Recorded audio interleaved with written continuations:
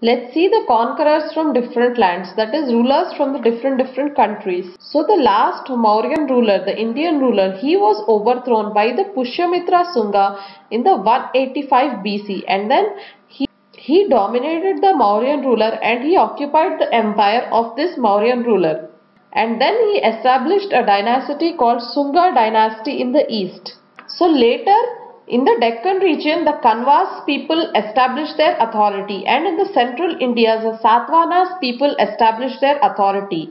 And then the northern western India, this was conquered by a number of dynasties from the central part of the Asia. So people from other countries came to India and started ruling over the Indian places. So this was the statue of Pushyamitra Sangha, and this was the Satvahana Empire in the central India. Now let's see about some Bactrian groups. The Indo-Greeks or the Bactrian Greeks.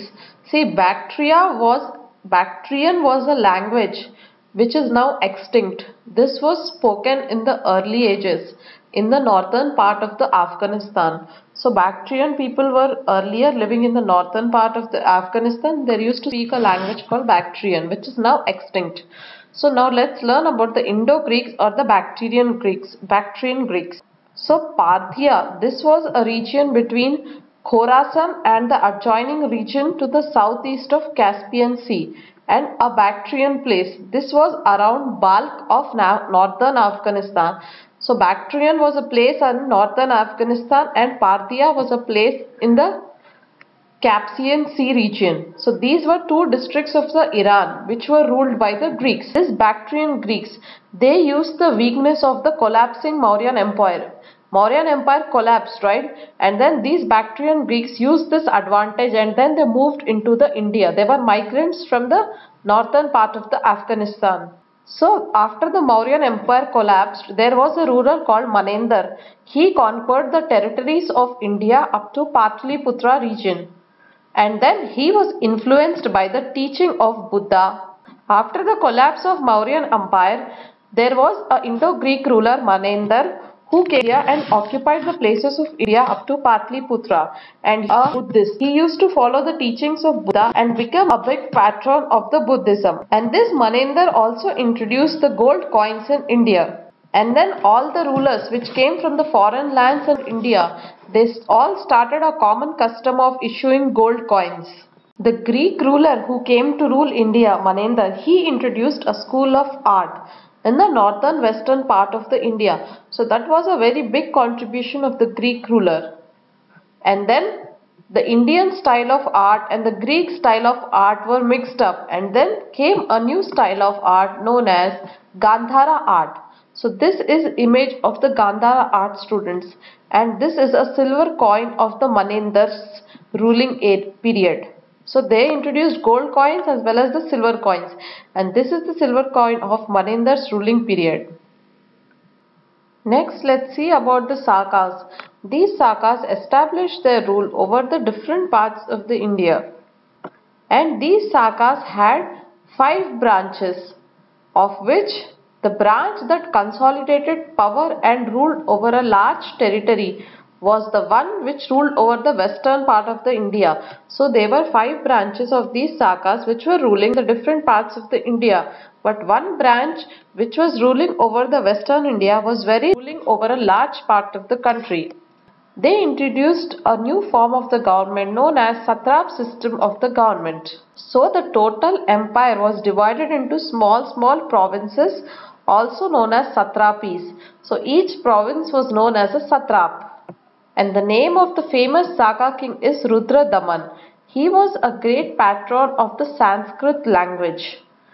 So there are many Sanskrit works belonging to this period. A famous book was Buddha Charita. This was written by Asvagosa. So in this image we see the Saka ruler, that is Rudradaman. This is the image of Rudradaman, and this is a book called Buddha Charita which was written by Asvagosa. Now let's talk about the Parthians. So in the 1st century AD, the Parthians moved to India and occupied the northern western part of India. So northwestern part of the Indian subcontinent occupied by Parthians in the 1st century AD. Gondophares was a renowned king who was ruling in that period. So in his ruling period, there was a Saint Thomas the Apostle who had come to India to spread the teachings of Jesus Christ. So Gondophares, the ruler at that time. So at that time there was a saint called Saint Apostle who came to India to spread the teachings of the Jesus Christ. So this is the image of Saint Apostle, and this is the Parthians army. Next, moving on to the Kushanas. Kushanas were tribal people. They came from the Central Asia. Actually, these Kushanas were nomadic tribes, but later they migrated to India and also parts of Iran, Afghanistan and northwestern India. So this power of Kushanas reached its zenith under Kanishka in the AD 120 to 144. And this Kanishka's empire, it touched the borders of all the great civilizations of that time. So Kanishka was a great empire. So these Kushanas, they exchanged their embassies with Chinese as well as the Roman people. And what was the capital of the Kanishka empire? Purushapura was the capital of the Kanishka's empire. So during the period of Kushanas, a lot of gold coins were issued, which are now found in as far places such as Mathura and Banaras. And these Kushanas created a new calendar which was known as the Sarcas calendar. So these Sarcas start counting from the year AD 78. And this is one Sarka calendar which is officially followed by the Indian government today. So the general calendar which we follow in our day-to-day life was created by the Sarka, was created by the Kushanas, known as the Sarkas calendar. So Kanishka was also known for patronage. He extended to the Mahayana Buddhism. So he has ruled for over 200 years. From the middle of the 1st century AD till the 3rd century AD, the Kushana empire collapsed.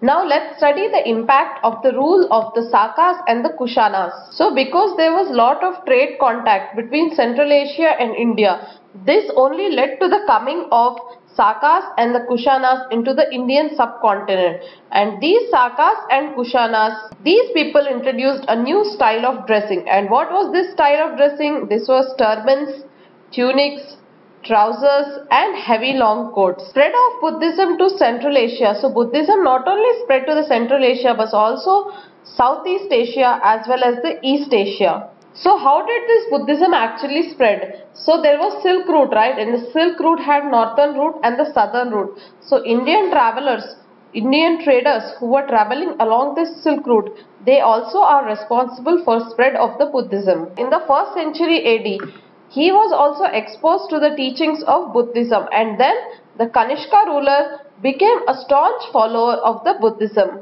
And this Kanishka ruler, he used to conduct Buddhist council meetings, and the last meeting was conducted at Kundalavana in Kashmir state. And the capitals of Buddhist empire, that is Kapisa and Peshawar, these were a big centers of Buddhist learning, like they had big universities who used to teach this Buddhism.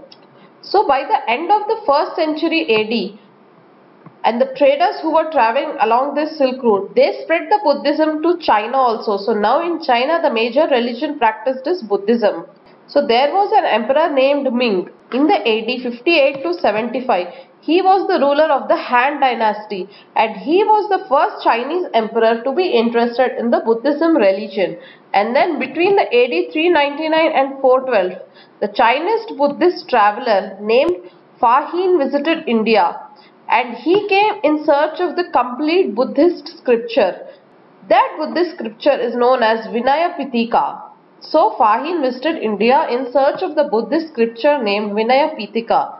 And then after returning to China, he spent all his life in translating those scriptures into the Mandarin language. And then later in China, Buddhism became the main religion to be practiced in the 7th and 8th centuries AD. So in this image, students, you see the Peshawar city, which was the capital of the Kanishka Empire. And this was the Buddhist scripture which was later translated into the local Mandarin language. And this is the image of the Fahin traveler who traveled to India.